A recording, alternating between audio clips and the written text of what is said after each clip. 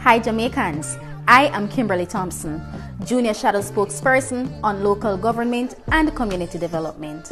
I believe that at this time, Jamaica's local government framework must be strengthened and modernized to ensure effective management of the municipal corporations and improve citizens' confidence in the local authorities.